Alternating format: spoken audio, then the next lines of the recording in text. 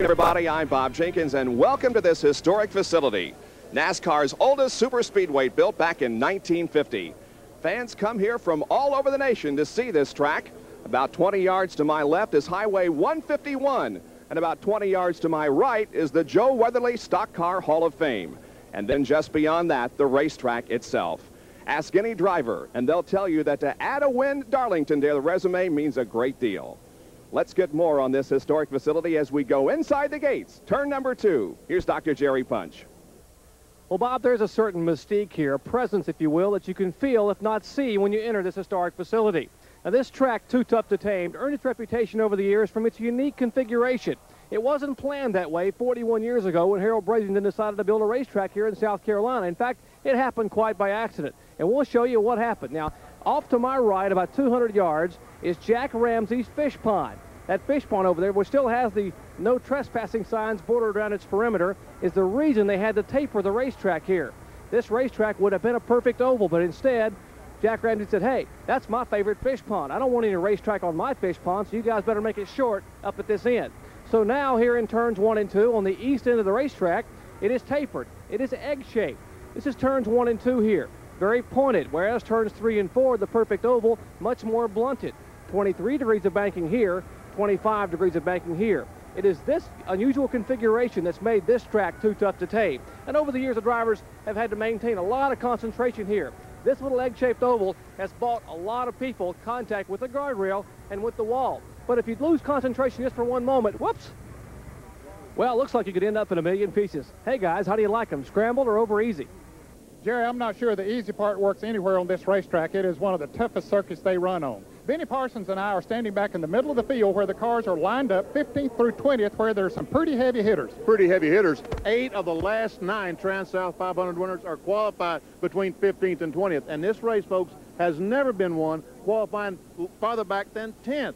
He's talking about over easy or scrambled. I think scrambled is the word as far as qualifying goes. I don't think there's any question about it. You can see these fellows scrambling up through the field. Dale Earnhardt has had a hot hand this year. He's leading the Winston Cup point standings. He won at Atlanta a few weeks ago. But there's another fellow who has also had a good year up to this point, and a fellow who is in a new ride that's up front with Dr. Dick Berggren, the editor of Stock Car Racing magazine. As the middle of the pack has some hot shots, the series' newest rising star, Ernie Irvan, has followed up his strong third-place run at Atlanta with a third-place qualifying effort here, his best ever. Yet all eyes are on the pole. In a record-breaking run, Jeff Bodine has put Junior Johnson's Ford in the top spot. Bodine has had a great season so far. He's been in contention to win 3 out of the 4 races at the end. He was fast enough to win the 4th. You're the only guy that's led all 4 races. You're the guy they're going to chase today. The only thing you haven't done is win. Is today the day?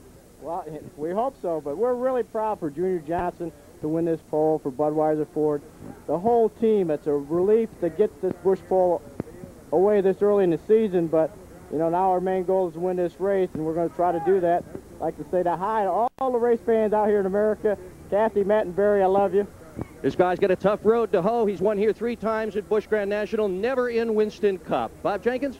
And it's the first pole for Junior Johnson on a super speedway since June of 1987 at Pocono, and the first at Darlington since 1972 when Bobby Allison took the pole for the Southern 500. It's time. Let's go to the start-finish line.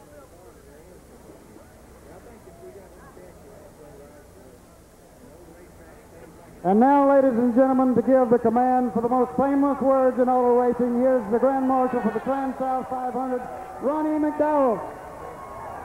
Gentlemen, start your engines.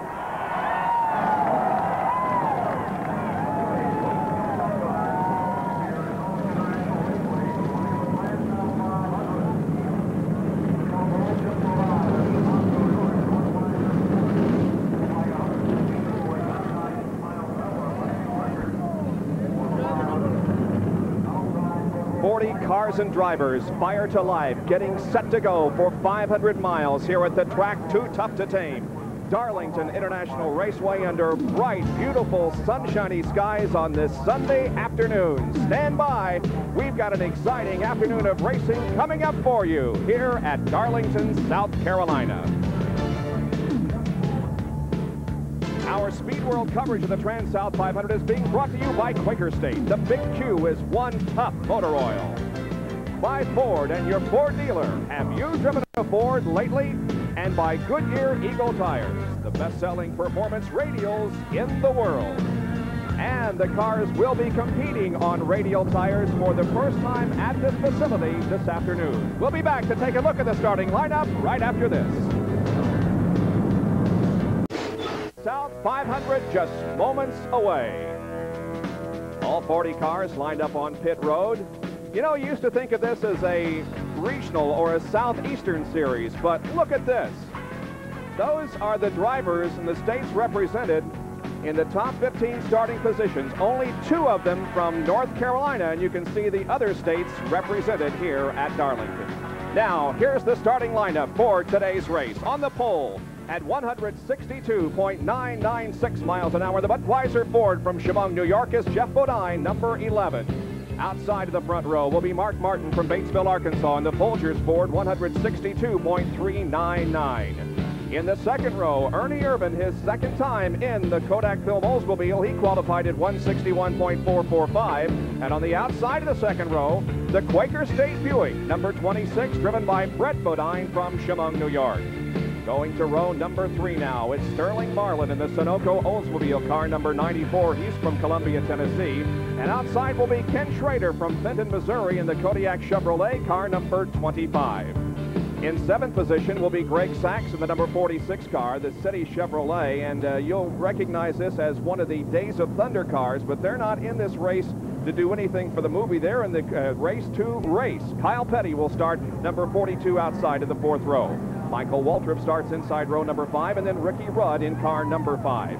Going to row number 6, it's Rusty Wallace in 27 and Rob Moroso in number 20. The 7th row consists of Davey Allison in 28 and Alan Kowicki in number 7. The 8th row has Dale Earnhardt in number 3, who won the Southern 500 last year. Darrell Waltrip in number 17. The 9th row, Bill Elliott, car number 9, and Neil Bonnet in number 21.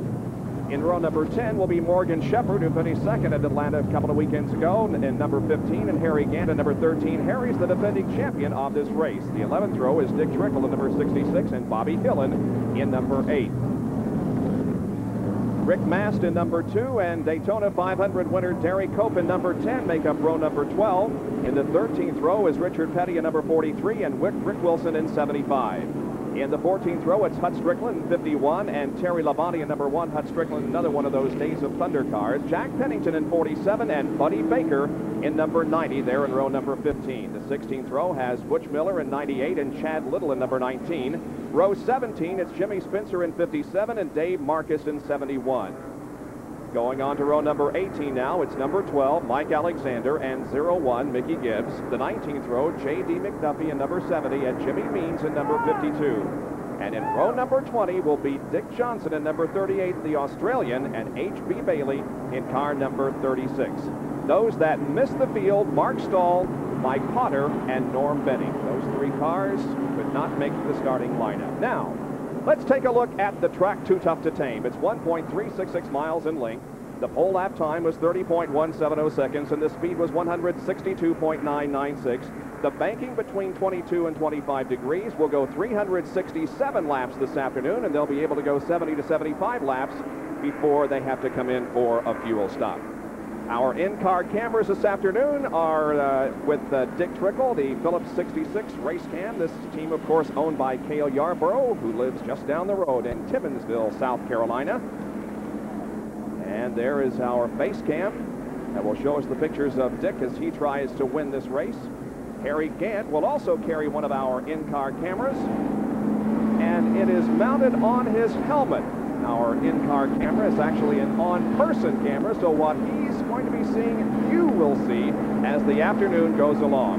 And Bobby has a good view there right now, but as that windshield gets pitted later on in the afternoon, it won't be quite that clear. You can notice how he kind of leans to one side as he goes through that banking. And only Harry Gant has a neck strong enough to run our little camera. He doesn't even use a neck strap. That camera only weighs 2 ounces, by the way, so it's really not noticeable at all, mounted on the side of Harry Gant's helmet. That should make some real good pictures this afternoon. And our other in-car camera is being carried by what I think you could term a sensation in Winston Cup racing. He took that number 4 car to the front of the field at Atlanta a couple of weeks